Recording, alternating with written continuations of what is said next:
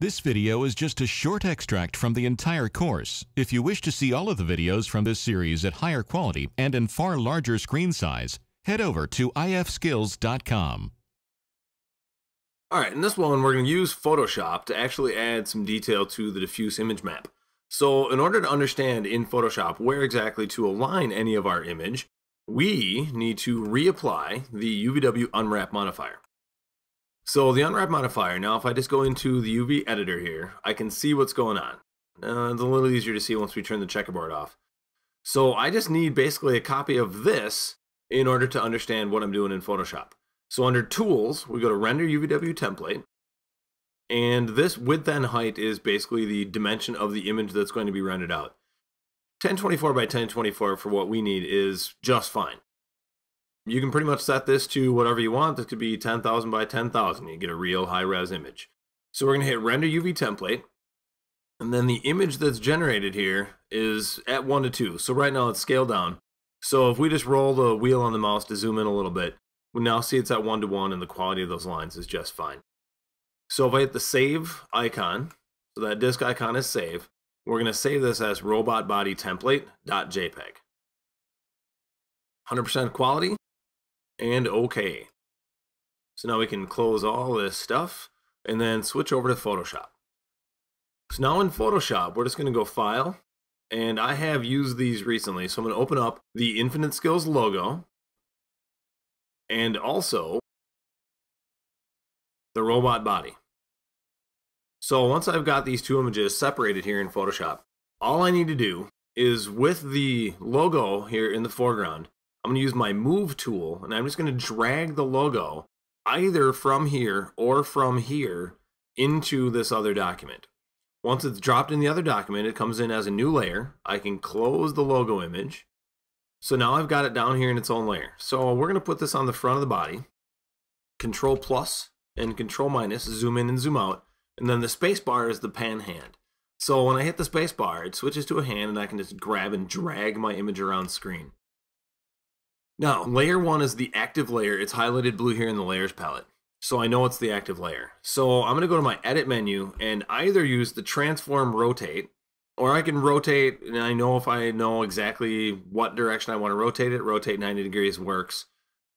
But I want to scale it a little bit also. So we'll go back to our transform. I have scale, rotate, skew, distort, and other transform tools. A lot of those tools are built into the free transform tool. So I generally use the free transform because it's a quick shortcut. So when I have whatever my foreground layer is, we just hit Control T, and then we've got the ability to transform this. As I'm scaling, if I hold down the Shift key and I'm dragging from a corner, I can maintain the correct proportions or the correct aspect ratio of that image. So as I scale it, it'll stay uniform in both dimensions. So when we get that sized about where we want it, we'll let it go, and then we can center it where we want. Now, the rotate is also built in here. So if I move outside the corner and use my rotate tool, I can rotate it wherever I want. Now, I actually don't want to rotate this. We're going to set it back to 0 there. But I can grab and I can move it around. If I grab on a single edge, I can scale in one dimension. Now here, holding down the Shift key won't change anything because I'm actually scaling in one dimension very literally. So we'll undo that, Control Z. So now I see I have the same dimensions there. And again, if I hold down Shift as I scale from a corner, I can maintain proportions. So we'll set that where we want it. Once we like how this is sized, we can either hit the check mark or we double click inside the region to set the transform. Now, as you can see in the logo itself, there should be 3 rounded corners and 1 square corner. I have 2 options here. I can either use the eraser tool and directly erase those, but if I make a mistake, I have to undo.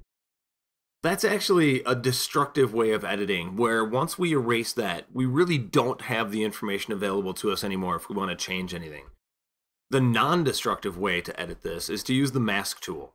So when I add an opacity mask to this layer, I can now paint on the opacity mask with black and white or variations of gray to control what areas of that layer are visible or not visible. Now, the non-destructive part of this is that if I choose to actually bring that information back, I can just swap my foreground background color. So I have white now in the foreground, and I can paint back over that with white to bring that part of the image back. Now, we're going to zoom in a little bit there. So Control plus a couple of times. And we're going to grab that and drag it over to the center. Now we're going to go back to black as my foreground color. We're going to adjust the brush size a little bit here. So if I click on the brush drop down arrow, I can change the size and the hardness. Now the hardness is 100%, that's good. So we're going to drop the size down a little bit. Take a look, that looks better. I can also change the size of my brush using the bracket keys. So as I use the two bracket keys, I can interactively adjust the size of that brush to control it how I want. Now again, the nice thing about non-destructive editing here is that if I make a mistake, oops, I can switch back to my foreground color and I can just paint that back in. So we went a little far with this one. Now, if you've got a Wacom tablet, a lot of this kind of editing is a lot smoother and easier when you're actually dealing with a stylus in your hand that feels, more like a paintbrush. So working with the mouse is a little more tedious. It's definitely doable, but the stylus was just a lot cleaner and easier to use. All right, so we zoom back out. That looks pretty good there. I like the size of it. We're going to go click back on our background layer because I'm going to add a new layer, and I want that layer to be underneath here. So when I add a new layer, it always gets added above the currently selected layer. So we're going to hit new layer. Now layer 2, I just want to basically fill with black. So I'm going to go edit fill, and then we're going to change our contents, our hues, to black. All right, so I hit OK, and it just blacks everything out. Now, in order to kind of control exactly where I'm going to paint on the next layer, I'm going to take layer 2 and I'm going to adjust its opacity. So this is a temporary fix here, so I can see through to where I want to paint a little bit of my dirt and scratch layer. So I'm going to go back to my brush, and on layer 3 now, I'm going to open up some of my brush presets. So I'm going to go to Window, Brush Presets, and we're going to look through here and we're going to see if there's any kind of good dirt brushes that we can use. Oh, that one looks pretty good. So now as I brush over my image, let's get those out of the way a little. Zoom out, and we're going to use the bracket key to scale that down a little bit. Now I also want to make sure that my opacity, for now, is at 100. So as I brush over this, using the wrong foreground color. So I just use black as my foreground color. So we're going to switch to white. As I brush over that, and zoom back in. It's a little bit dense. It's more solid than what I want. So we're going to Control Z to undo. And we're going to look back. Okay, size there, shape dynamics, and we're going to look at scattering. So if we turn scattering on, we're going to basically break up a little bit more. So if I scatter it a little bit more, see, it basically gets a little bit less dense in there. Now when I go to paint, it looks a little bit better. All right, so let's undo, move this back out of the way. And now knowing, okay, this is his back, this is his front, and the arms are going to be hooked in here somewhere. The legs are going to be in down here. It's through the center of the body. Now, I'm not thinking about any of this as kind of finished work. So after we do this, we're going to want to go in. This is the top and bottom. So we're just going to add some kind of random kind of mess here to make it look like he's a little bit beat up.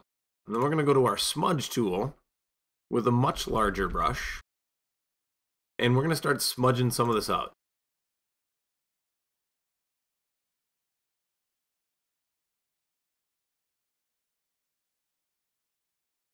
So one of the things that I'm really looking for is to just make everything look very random and not completely controlled.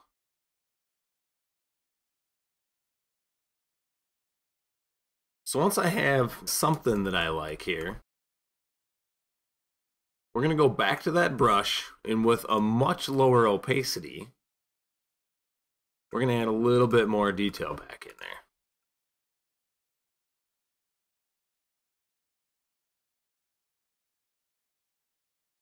Then we can still go back to the layer.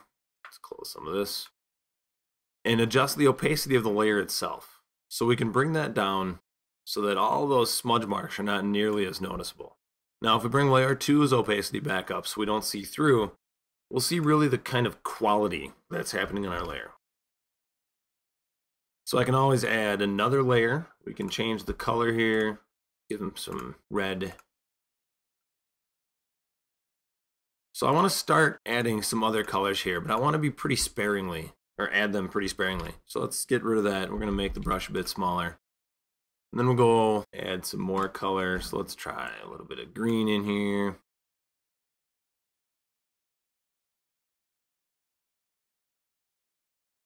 Little blue. So since our characters in the end here are going to end up in a crayon battle, I kind of want the robot to look like he's been in this battle before. So we'll take the layer opacity of that one down a little bit as well, so that there's some color, but we don't want it real apparent. It just starts to look kind of fake. Alright, so then we'll go back and we'll smudge some of those colors a bit. Alright, once I'm happy with this, and we'll go back and we'll actually bring this layer opacity down a little bit more on the white smudge. Alright, that looks pretty good.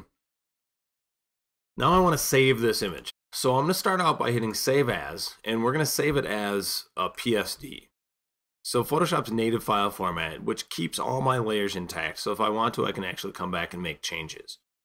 So let's save, and then we're going to go to Save As, and we're going to end up calling this Robot Body, and I'm going to make _diffuse, because the color part of the image is actually the diffuse layer, and we're going to save it as a JPEG. Best quality. Alright, now when we jump back into 3ds Max, I can apply that material to my robot. So we're going to go to the material editor, and we're going to make some adjustments here to what we've got going on for our robot. So we're going to disconnect the old material. I'm going to get these out of the way a bit. And we're going to add in a new plastic material. So we like that fine textured black. So we're going to wire that into channel 1 so that that is now on the main part of the robot's body. Now we're going to add in a new bitmap. And we're going to grab that paint layer that we just made. Robot body diffuse. And we're going to drag that into the color map for our plastic. So right now it's set to use color. We're going to set to use map. So now it's going to use that diffuse JPEG. We can tell that to show on our viewport, so then we can see it on his body and exactly where it is. So now we see he's got our logo, and if we render, he should have some of those little beat up colors on him as well. Now, we may need to go back and actually make some adjustments to this and tone it down a bit. Also, if we go back to our material here, this bitmap on here for his bump maps is not actually the one we want to use. So we're going to delete that, and we can also delete that because we're not using the relief image. This noise is the one we want to use as his bump image. All right, it's a much smaller map, and if we look here, we've got an unwrap on him, so that's controlling the size. So the bump map then is going to be a lot smaller on him and be a much finer kind of bump that looks way better in the finished image here. All right, so now we no longer notice any of those seams in there. We're getting a nice glow. Everything looks good. All right,